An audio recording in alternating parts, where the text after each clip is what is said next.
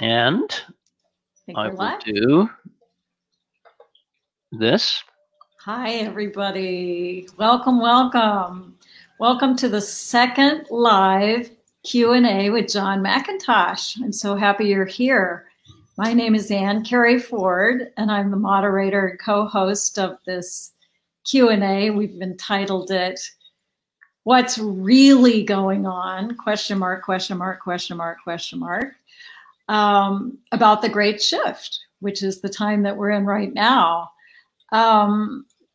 Before we get started, I just want to mention that we're going to try to keep this at 55 minutes long. This is actually our second Q&A. So if you wanted to watch the first one, you would go to John's YouTube channel. I think he's going to pop up that banner right now, Love Lines WG on YouTube. And you can watch that in the replay. Also, if you have comments or questions as we go along today, please put them in the live comments section on your screen, and we'll try to get to as many questions as we possibly can. So before I bring on John, I just want to introduce myself. As I said, my name is Kerry Ford. I live in Southern California, and I've also been exploring the shift pretty much since January of last year. I started to get downloads, messages about it. And so I was prompted to put my insights out on a platform. So I launched a website, which launched last Easter. And the name of the website is voiceofdivinefeminine.com. So you can reach out to me there. I'd love to get your feedback or your thoughts about the content there. And you can contact me through the website. So I think probably all of you are familiar with John's history, who he is. But for those who may not be familiar, I'm just going to read a super quick little bio about John. John McIntosh was a successful entrepreneur until 1999. He traveled for decades around the world, speaking to tens of thousands of people about personal development before leaving everything behind and diving into self-discovery inquiry.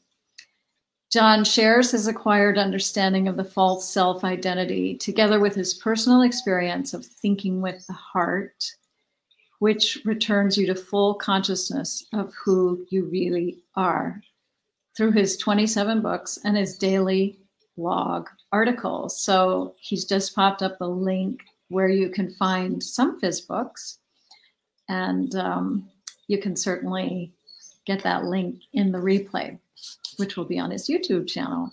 So without further ado, I'm going to bring on John McIntosh to say a few words before we jump into the questions. There he is. Hi, John.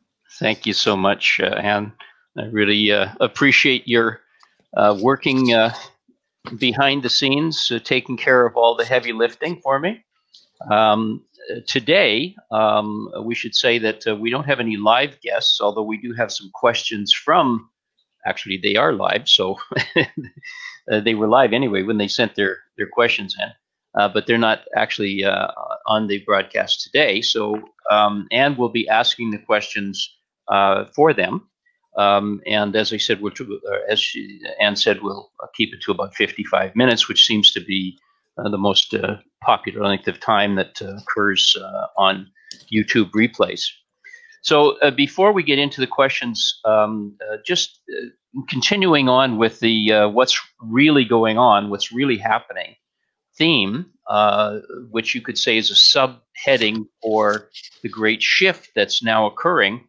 Let me reiterate a little bit of what I said last week as a preamble to what I want to talk about today, which is also a preamble to the questions, having to do with what I call the 3 levels of awakening that are going on right now. I mentioned last week that within the dream, within the grand dream, within the universe or universes, that is all of it is a dream. Anything that has a beginning and an ending is a dream. There is a grand shift going on, which is part of a 26,000 year cycle of which we are now moving into a neutral phase, coming out of the dysfunctional divine masculine patriarchy. A few years ago, you could arguably say 2012 is when we entered it completely, and we're interfacing it more and more each day as the dysfunctional patriarchy collapses everywhere, and this is very easy to see. And the divine feminine is expanding, not to overtake the divine masculine, but to become balanced with it in the neutral phase, which is about 2,000 years. So in that phase, you could call it the age of light. Many things occur, one of which is what I call the little awakening. And the little awakening is a phase where the mass of humanity, which has been deeply sleeping, you could say in a hypnosis, starts to become aware that the life that they've been living is not real. And now this is not total awakening. This is awareness that you could say the wool has been pulled over their eyes. There really is only one, but let's just talk about humanity as if it is more than one. And that the storyline of the dream, which is like a movie or a stage play, has not been true. And if you look at what's gone on since the internet, 1995, somewhere in there, certainly explosive in the last 10 years, the availability of instant communication, literally instant anywhere around the world, which means the exposure of what's going on instantly, and the inability to hide things that used to be relatively easy to hide. People take their cell phones out and they record things that are happening as they happen. This combined with, some people will call it the elite, they'll call it the deep state, has been functional for perhaps 250 years, where there's been an attempt by other sleepers, a group of other sleepers, a very small group, to bring about a one world order. Now, if you look at that indifferently, without any judgment, that would seem to be a good thing. You could also say that sex is a way of attempting to reunite with God. So this attempt by this small group of people, which is part of a dream, remember this is not real, but it's part of a dream that has been unfolding, has been controlling basically what humanity thinks is true for about 250 years. And certainly in a very large way in the last 25 to 50 years.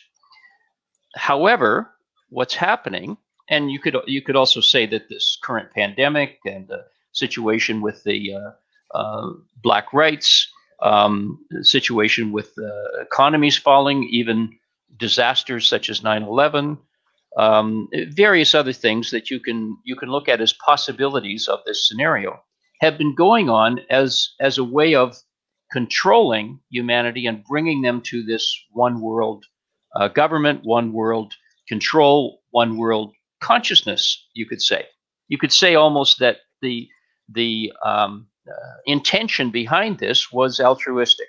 That doesn't mean that it was, and it doesn't mean that it is. But you could say that the predilection within the heart of this group, remember this is still a dream, was to bring about a one world situation. And this is where it resonates with truth, although it's dysfunctional, because it's part of the grand dream. And the grand dream is founded on the belief in separation. And separation is always dysfunctional. The entire universe is always functioning on a dysfunctional platform based on separation, which brings about conflict, chaos, and confusion. It's part of the way that the God that you are, that I am, that everyone is, tastes contrast. So this is what's occurring right now. And I call this the little awakening, as millions, perhaps hundreds of millions, are coming to an awareness that something about this picture is not right, that something's going on that may not be true. Maybe many things are going on that aren't true. Well, even if the truth was brought out, it's still not the truth because it's part of the dream. But it's a beginning. It's a beginning where there's some head scratching going on, and this a concept, if you may have heard about it, called cognitive dissonance. I'm probably mispronouncing that. It's like the difficulty of consciousness to accept something which is way beyond the belief system that you perhaps had since you were born. And it's very difficult to break through this unless there are a lot of shocking things that happen that bring you to a point where you start to scratch your head and say, well, maybe what I've been believing isn't true, and I should start researching. Okay, so this is a first step of a major shift that's going on at the same time, simultaneously, where people question the dream. They don't know they're dreaming yet. They just think this is reality, but it's not really the way I thought it was. Some of those people, a percentage of those people, reach a point where they're so dissatisfied with the dream that they now recognize as dysfunctional, that they can't take it anymore, and they want to, they could say, find a better way. This is where you find many spiritually oriented people, from basic religion to the various forms of spirituality, of which there are hundreds. And there's a kind of a question mark here as to how real it is, because what's really happening is people are trying to dance at two weddings. What they're really trying to do is make the dream that they may or may not yet know is a dream or believe is a dream. It's very intellectual. It's not in the heart yet. They want to make it more comfortable. So all of the food, clothing, and shelter, and all of the extra things that go on beyond that, they want to increase to the point where life is more comfortable through spirituality. And this is where the vast majority of spiritual people are at some point. Then a percentage of those people, and all of these percentages are increasing exponentially as the light expands. It really doesn't expand. The awareness of the light expands. Light doesn't change. The self doesn't change. God doesn't change. The awareness of it changes. So the awareness of the light that we are is expanding as we move into this neutral phase, the age of light.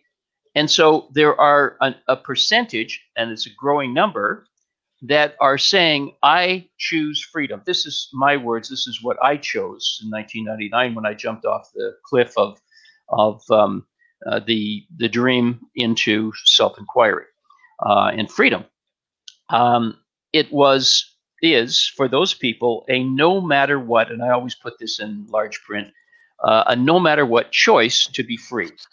And no matter what means no matter what, right to the death if necessary, but it can also mean giving up everything. In my case, that was necessary, but it's not usually that. It's usually the willingness to give up whatever is necessary to give up to bring your conscious awareness to the freedom of the God that you are, consciousness, or I am, or the self in large print that you are, to bring yourself to freedom. You can call freedom love, you can call it beauty, you can call it abundance, you can call it peace, you can call it beauty, not insofar as the mind thinks of these things, but insofar as the unconditional, which means unconditioned, having no conditions, so-called interpretation of what those things really mean, which is vastly different than what the mind can conceive of, no matter how beautiful.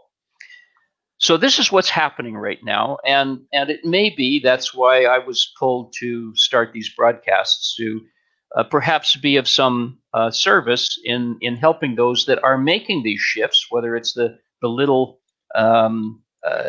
awakening, or the next phase of awakening, or the real awakening to the self, to the God that you really are.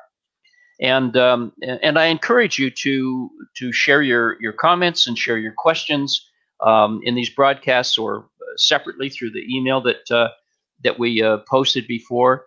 If I can find it, I encourage you to send these in, whether you can attend the show or not as a guest. Send them in so that we can share them with everyone. So what I'm going to do now is I'm going to go back to my really the star of the show, who is going to, if I can figure out how to get her back. There she is. And there we go.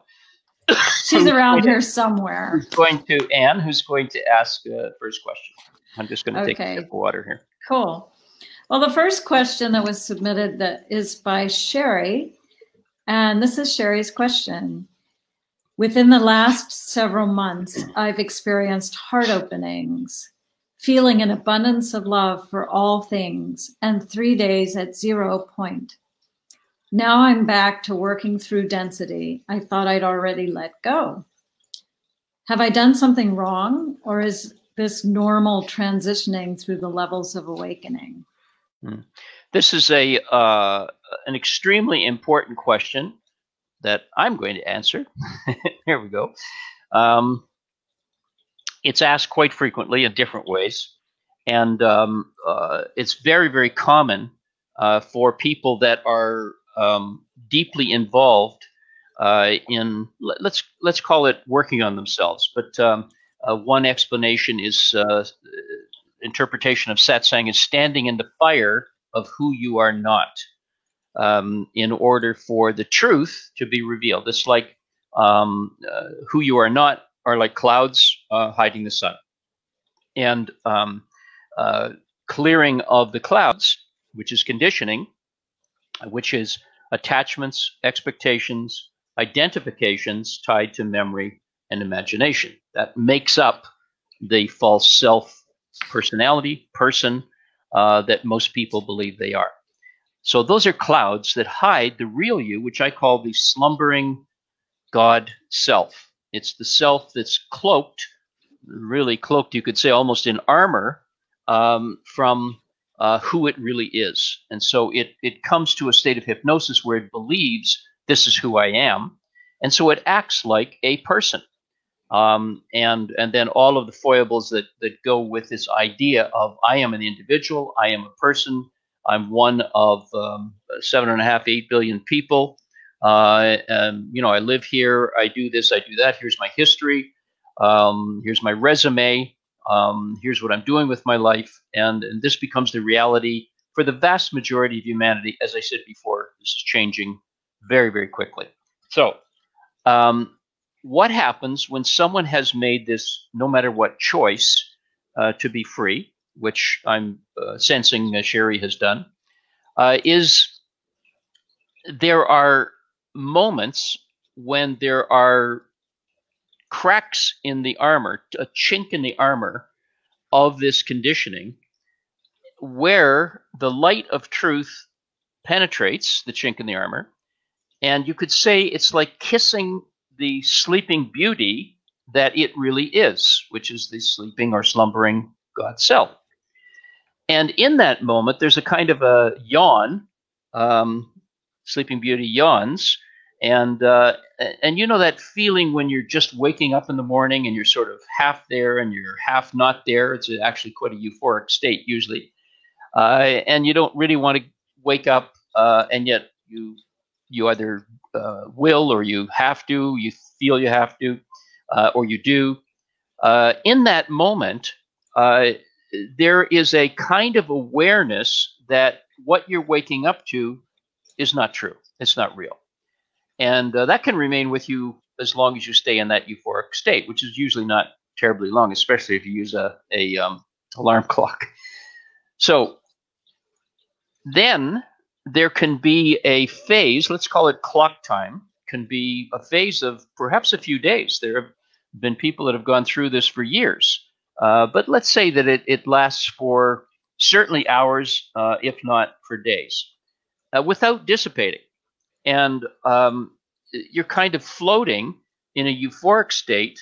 You're going through your motions of, you know, getting dressed and washing and eating and possibly going to work, doing whatever you do, but you're floating. And it feels like you have, quote unquote, arrived. What this really is a layer of conditioning, like a cloud. A hole's been punched in a cloud of conditioning. Remember, attachments, expectations, and identifications. A hole has been punched in this, and you're seeing clearly for that moment, whatever that moment is in clock time. And it's truly is euphoric, even blissful. And then it ends, and you feel like, as Kerry has said, I've done something wrong. Well, no, you haven't. It's just that layer has dissolved in the fire of who you're not, because you stood in it in whatever way you chose, whatever modality, whatever practice, whatever discipline you're involved in. And now other layers, just like clouds moving in the sky, cover the sun again. This you could also call an aha or a satori, an epiphany. And one of those very, very rarely wakes a person up, the so-called person, wakes the slumbering God self up completely. It has been known to happen, but they've done enormous amounts of work on themselves in other lifetimes. Other lifetimes are also dreams. It's just a dream within the dream. But they've done a lot of work on themselves, and they're now ready. They may have, for example, sat with a so-called master or sage, such as Ramana, and in silence, and in that silence had an epiphany, and that was enough for them, and they were free. This is extremely rare. For most people, it's this tissue paper has been pulled away, burned down, and now another one, several other parts of the conditioning has arisen. And this goes on and on and on. You can have hundreds of epiphanies, hundreds of ahas or satoris before you are completely free. And I used the analogy last week of sitting, let's say, in the front row of a theater, live theater, watching yourself on the stage, tethered to the player, the person, the body on the stage, body, mind, identity, but knowing that you're not it, and yet having still a lot of baggage, which is the conditioning, holding you. And so this continues to try to pull you back onto the stage. This is exactly what's happening when someone has this moment and then returns back to the stage again. And then gradually, as these tissue paper moments of conditioning burn away, you move higher into the audience. And as I said before, this is reducing the baggage to what I call an echo. It's like you're halfway up the amphitheater. And then ultimately, as you continue that, and it becomes much easier. Actually, it's more difficult because you're more sensitive. It's like a snake without a skin. You're more sensitive, but it's much more quick. You move very, very quickly when it echoes up into the top of the theater, which you could call whispers. It's just a whiff of conditioning still remains. And in those cases, there usually is no head scratching. You know that that the remnants of who you are not are dying quickly, being burned away quickly, and you see yourself usually pretty much consistently as the self, but still in the, you could say, as Jesus said, in the dream, but not of the dream, navigating the dream, but not of it. And when you're navigating the dream, but you're not of it, you see the beauty that exists underneath the dream, no matter how dysfunctional, and it's very dysfunctional in some places, no matter how dysfunctional it is, you can feel the beauty, call it love, that really is the dream. And the dream is the cloak that the self wears, either in sleep or not in sleep, as the conditioning is gone. So I hope that helps, Sherry. And I'll just bring back my... Oh, that was awesome. Thank you so much. The next question is from Justin in the UK. He actually asked a little smattering of questions, but I chose one that I thought was pertinent. He says, if our unique conditioning manifests the experiences that we have in the world of dreams, I don't quite understand why you wouldn't want to change that conditioning for it to be as positive as possible. You suggested that purifying karma and conditioning is pointless or not even possible. Can you explain a bit more? Yeah, that's an extremely good question that I'm sure many people have asked, either very consciously or subconsciously, if such a thing actually existed. Um, why not? Why not get rid of? Why not fix the conditioning if you know it's there? Some people will say, well, why not do a bunch of good karma? You hear this all the time, good karma, to cancel out the bad karma. These kinds of ideas have been heavily promoted for thousands of years by a number of different spiritual traditions, and they were absolutely fine explanations, suggestions, even lifelong practices during the heavier period when the divine masculine was dominating the globe, dominating the dream. It made a lot of sense. But now that we're moving into what I like to consider a very clear and simple phase, where simple answers and simple explanations can be taken in by many people.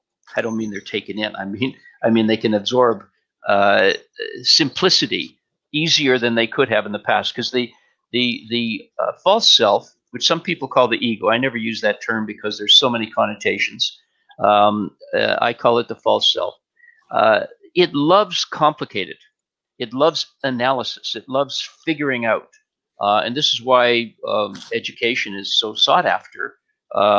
First of all, when the sleeping self is completely asleep, and then even education within the spiritual community, spiritual books, spiritual practices, spiritual belief systems is sought after. I read everything, studied everything. I can't remember any of it now, except if it needs to be remembered. You have to let it all go. You have to be empty, let everything go when you step into the arms of the real self that you are.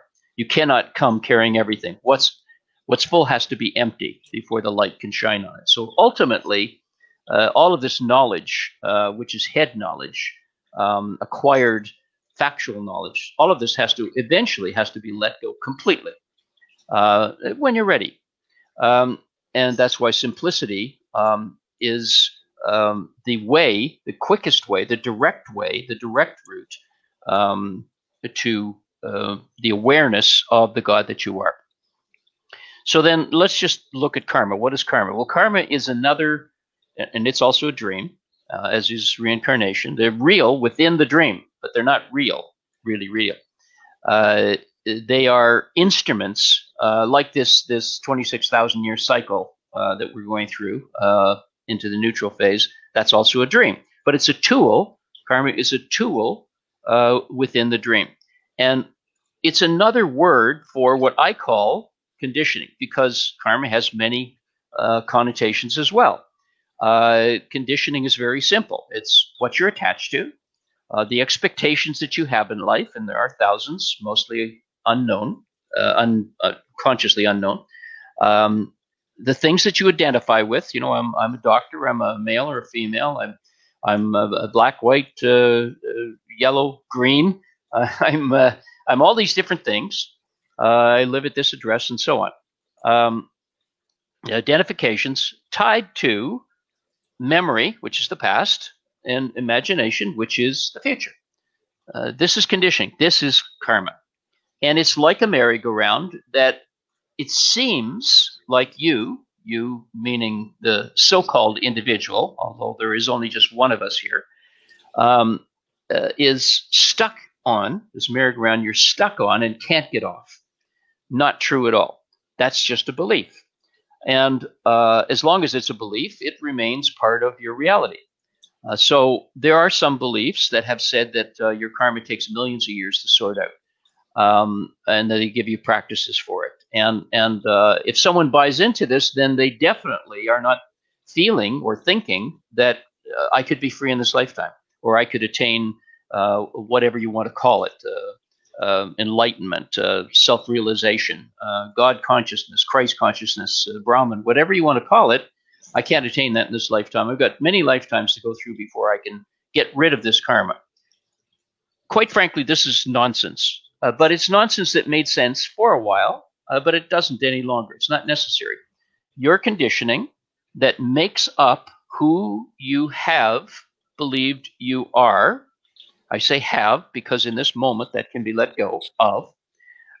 This conditioning can be dissolved totally in a moment.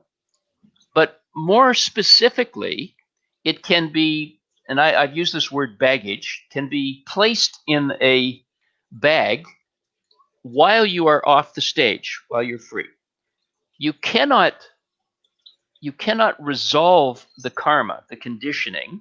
You can't fix it because it's not real. It's you just like you can't grasp a cloud that's hiding the sun. It's not real. So you can't fix what isn't real. This is why all attempts to fix the dysfunctional world is a dog chasing its tail. You can fix the scenario, the story, the drama that's happening could be a major one. Like cleaning up the earth. But the energy of the conditioning that made this scenario of dysfunction occur is still there. And it will manifest somewhere else, possibly totally differently than the earth that has been poisoned, let's say. It'll manifest that same energy somewhere else because it has to be dissolved. And you cannot dissolve it because it's not real, which is a kind of a catch-22. What you can do is you can step off the merry-go-round of conditioning. The simplest and most direct way is through self-inquiry. And I'll just reiterate that very quickly again. What is self-inquiry? Is when an issue comes up, let's say you're angry at the way the world's being poisoned, maybe furious, maybe you're in a constant state of rage, or you're mildly angry about it, or it's bothering you, whatever, it's in there somewhere. This is a trigger. And it's a trigger which resonates with some of the conditioning that is part of your bag of tricks, of your karma, of your total conditioning. The way to rise above that, when you're triggered, is to say, to whom does this issue, this scenario, this anger about poisoning the earth, to whom does this arise? And the answer is always, in parenthesis, me.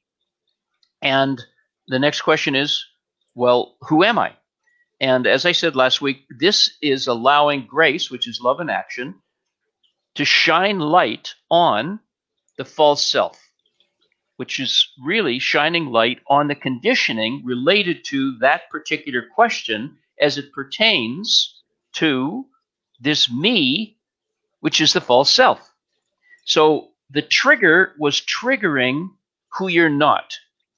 And the light shines on that aspect of who you're not, and it, uses hiding in plain sight, withdraws back into the self. That's that tissue paper layer that I was talking to Sherry about. It's a layer of who you are not, which then dissolves back into the self from whence it began. That's how so-called conditioning dissolves. You're not doing the work. You're allowing the light that you are, which is grace, which is fully awake, to shine light on what you're not. That's how conditioning of itself withdraws back into the fire of truth, you could say, and dissolves. So you don't try to fix, you don't try to get rid of karma, you don't try to get rid of conditioning, you don't try to make your conditioning somehow better, because no conditioning is better. It's like, some love is conditional and that's okay. No, love has no conditioning whatsoever. The love that most people are aware of or think that they're aware of is not love at all. It's a pale imitation, and very often a pale imitation, because loaded with conditioning and control. One of the greatest control areas that exists is in relationships, love, and sex. So you cannot get rid of conditioning yourself. You can only allow the light to shine upon it so that it withdraws back into the self and dissolves that layer of it. And hopefully, Justin, that answers your question or brings you closer to an understanding of it. So I'll just bring back Anne. Okay. The next question is from Sarah Jane. And she says, would love to hear you talk more about feeling presence when in the company of someone who is in presence all the time, like you. You said this is actually our presence being felt. You said it was too complicated to go into now, but it'd be great if you could talk about it at a later date. So I guess you talked to her before. Okay. Well, when I said complicated, there's nothing complicated. Complicated meaning that it would have complicated the show that we were on, because I would have had to take about 10 minutes to go into that. But I can assure you that the truth is not in any way, shape, or form complicated. All evidence to the contrary, thousands and thousands, tens of, maybe hundreds of thousands of spiritual books outside of religion, of which there are probably hundreds of thousands of books written on, how to return to God. None of that is necessary unless you resonate with it. And if it does, then that's where you're meant to be in the moment. But the answer to this is very simple. You are God. Now, you can call God consciousness. You can call it I am. You can call it the self. You can call it Brahman. There are Vishnu. There are many, many different names for God. However, this truth about who you really are, about you, is hidden behind this armor, these garments of conditioning. So presence is another name for God, is another name for the self. And when you, if you come into contact with someone who is living in presence consciously most of the clock time, let's put it that way, it seems like their presence is something special that you, as someone who is not in presence, is appropriating from them or is receiving from them, and that you are getting something, in parenthesis, out of this exposure to this presence that this individual is radiating. There's some truth to that explanation, but the reality is this. What you, the real you, which is me, which is Anne, which is Sarah, which is anybody on the show, the real truth is that we all are the self, not the body, not the identity, not the name you have on your license or your passport. We all are the self, fragmented, you could say, through like light through a prism, coming out as all these different colors, but still just one. And in that moment that you are exposed to this individual who is seemingly in the light, self-realized, whatever you want to call it, you are open to the light that you are. So what you're really doing is you are opening your heart. You're saying yes to truth. You may not be consciously aware of it, but this acceptance of, perhaps you feel safe in this company, of this, what looks to you like an individual, but is not. It's just a mirror for who you really are. Your openness is opening your heart to who you are. And you are experiencing your true self. So it's not that person, because it's not a person. It's simply the light that you have opened up to.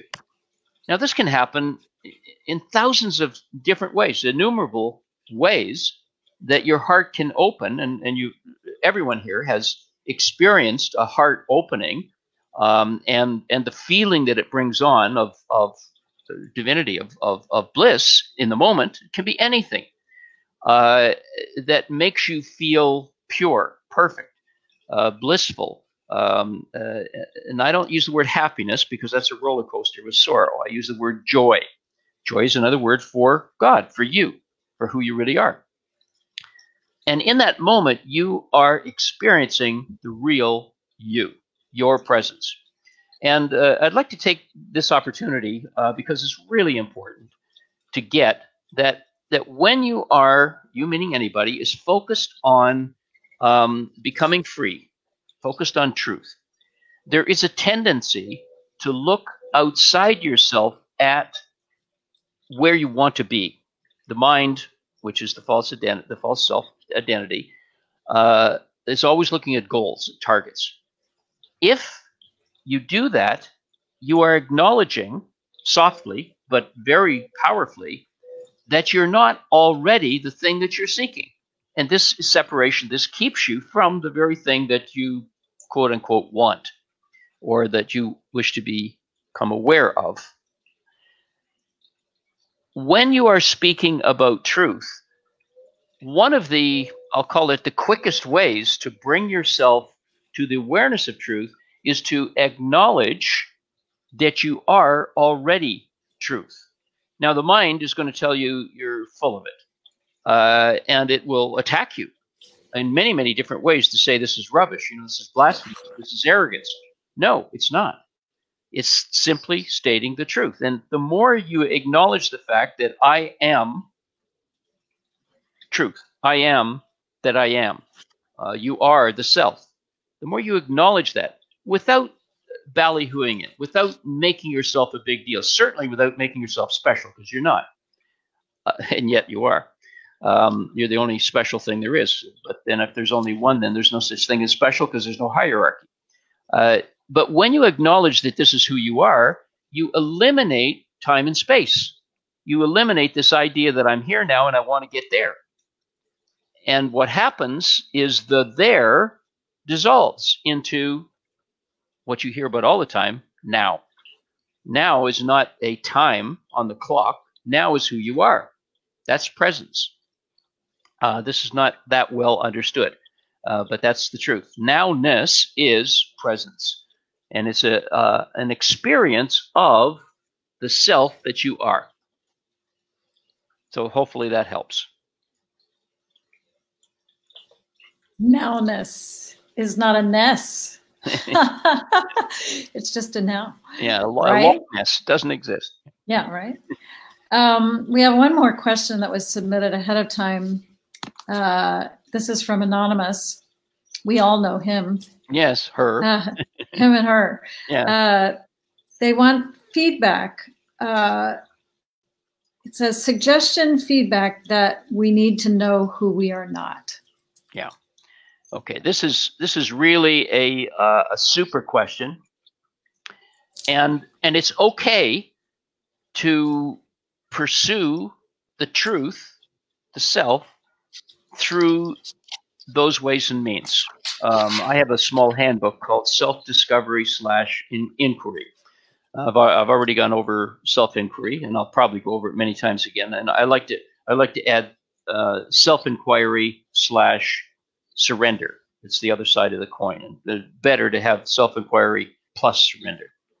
But for those that are heavily in the mind, and this is not a denigration of where you're at or places you on some rung in the ladder. It's just that's where you are in the moment.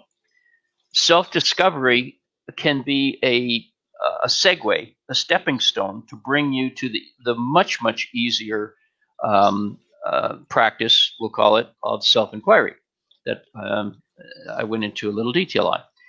Self-discovery works like this, and to get back to the question, who you're not. When you are, as I said before, triggered by something, whatever it is, that disturbs you, and it could be a huge disturbance or it could be a minor one, but you become aware of the fact that you're triggered. For example, there's some sort of road rage going on. Somebody cuts you off and you become angry, perhaps you're in a rage towards this person that, your windows are up and they're now they've driven ahead and you're screaming at a car that's driving away. This is not an unusual scenario for some people. So then you sort of shrug your shoulders and you say, oh my God, especially if you're aware and you're looking for these things, you've just been triggered by some rage. Now, here's how self-discovery works. You don't look, and ideally you're not doing this while you're driving. You take a moment later to do this. A quiet moment, ideally. Self-inquiry can be done in the moment anywhere. Self-discovery is better done quietly, ideally alone, or in the presence of someone that that might be of some genuine assistance. You, first of all, look at the rage as it pertains to the story. And what was the story? The story was you were cut off by somebody. Doesn't matter who was right or wrong, if there was, because really there is no such thing as right or wrong. You look at the story, the drama, and then you sink beneath the story, because always there's going to be judgment related to the story. And the judgment's going to distract you from your objective, which is to discover who you're not. So you sink beneath it to how it makes you feel. And so let's say the feeling is rage, but it's rage without a definition. It's just raw rage, not rage because of XYZ story, drama. It's just rage. When you sink beneath that into the, call it the ephemeral energy of, in this case, rage, it could be anything. Could be judgment, could be jealousy, could be hatred, could be fear, anxiety. There's thousands and thousands of different ethereal feelings related to the drama story taking place on the stage by the actor called you. What you're doing is separating this you from the story by looking at the energy that was exuded from the moment, in this case, rage. And you allow yourself to sit in that feeling for as long as it takes for the feeling to subside. And what's happening, once again, is you are handing it over, you're handing this rage, this feeling over to grace, which is love in action, that then dissolves that conditioning, that aspect of who you are not, back into the true self. It dissolves the cloud that's hiding the sun. You can look at this very obviously as it's more time intensive, more labor intensive, you could say, to do this. Especially if there are many things that occur during the day and you're going through each one and re-feeling that scenario and that feeling and allowing it to subside however long that takes, again. But this is it's like a kind of a feeling of doing something. You're not the doer, the self is, which is really not doing because nothing's happening. But let's just say the self, or love in action in this case, grace, is doing the doing. You're not. You're allowing it to happen. But there's a feeling of control. There's a feeling of doing something that the mind gravitates to with some individuals, so-called individuals. And so self-discovery can be a stepping stone to segue into self-inquiry, which is lightning fast by comparison to self-discovery. But it's a very, very fast, relatively speaking, fast way of dissolving conditioning. And remember, you're not doing the dissolving, grace is, compared to the thousands of hours, even hundreds of lifetimes that many take to come to the moment when they cross the bridge into freedom. And as Rumi said, I'm knocking on the door, and the door opens, and I realize I've been knocking from the inside. When you realize you never went anywhere, you just thought you did. Mm. So hopefully that gives a little explanation of how dissolving who you are not works if you choose to do it that way. Well, I have a question based on the answer to that question. May I ask it? You can ask anything you want. Thank you. So you used examples of strong negative emotions like fear or frustration or anger, whatever, to prompt you into this process of self-discovery. Does the negative emotion provide the contrast to the love that you are to get your attention? Or why did you use examples of only negative emotions? Because is it because we are the love that's seeking ourself? Can you, Yeah. do you know what I'm asking? I definitely know what you're asking. Let's just very quickly, we're at about 50 minutes now, very quickly just touch on this concept of negative and positive, which is a huge belief system, that it's much better to be a positive, have a positive mental attitude. And many, many famous people have written books about this and made, tens of millions of dollars promoting it around the world. I was one of them. But it's rubbish. There is nothing less true in the dream than this concept of positive and negative being good or bad. Light, truth, even before light is the self, is both positive and negative, divine feminine, divine masculine. You cannot have one without the other. But negative is looked at as something dark and terrible and awful and something to not be. So if we can just for the moment put that on the shelf as a non-reality, positive and negative, and just talk about what is or what happened, that seems to gain the attention of the so-called individual, being or having the appearance of being negative, and have the appearance of being an emotion. The person lying on the beach, wealthy, free of all troubles and everything, it's very easy to be a nice guy or a nice girl. If you're struggling and you're a workaholic and you're burning the midnight oil, you can be pretty grumpy. These things are not real, and so we tend to learn, and I call this the divine discontent, that is the thorn in the side that the self created, you could say, in order to bring itself out of the dream, had to be something that would get your attention. No. And so pain, which becomes suffering, is what gets the attention, or if you like, triggers you, meaning anybody, far greater than something that, smells like a rose.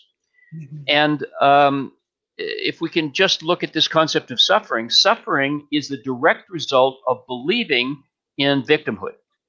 And victimhood is a belief that comes about as a result of the belief in separation. Mm-hmm. So separation means there is a hierarchy. There's some haves and there's have-nots. And so therefore some get it and some don't get it. Some suffer and some don't suffer. Suffering dissolves when the belief in separation dissolves. And the belief in separation dissolves because of the separation that brought you to, let's say, to your knees, meaning anybody, brought you to your knees so that you would go within and realize that it's not real. Mm-hmm. So something that's not real brought you to the point where you looked at the fact that it's not real. No. It seems crazy, but it's the brilliance of the self, capital letters, bringing itself out of the delusion of not being itself through suffering. So virtually everybody finds their way to their knees through suffering. Yes, absolutely. So suffering is actually an ally. It's a blessing, an enormous blessing, without which we'd be stuck in the dream. Yeah. It's such an interesting, I knew you were going to say that. I just knew it. Well, there you go. Yeah. So cool. I think we're at the end of our time together. Before we leave and say goodbye, I just want to remind people that you can email John. If you can pop your email back up. He loves to get email, inundate his box with email for comments, for questions that we can use in future episodes. If you guys are enjoying this, let us know. And also, if you have any suggestions about the platform or the format, or you need to get rid of that moderator. No. You're fired. No. Well, it could happen. I don't know. So just let us know who you are and what's up. And if you want to come on camera on the next quote unquote show, you'd be welcome to. And you don't have to, but you're invited. Probably next Thursday. Yeah, same time, same station kind of thing. So, John, do you have any closing comments before we say goodbye? No, just very grateful for those that showed up. We hope that this is of some value. We're very open to receiving any comments that you have about it, and we hope to have you join us next Thursday. We're going to continue this indefinitely until it either goes another way or ceases, if that's the way it's supposed to be. We don't know. We're just taking it a step at a time, living in the moment. And for now, it'll be Thursdays at 2 o'clock Eastern Standard Time, or wherever it happens to be in the world with you. So Thank you so much for being with us. Bye now. Bye for now. Lots of love.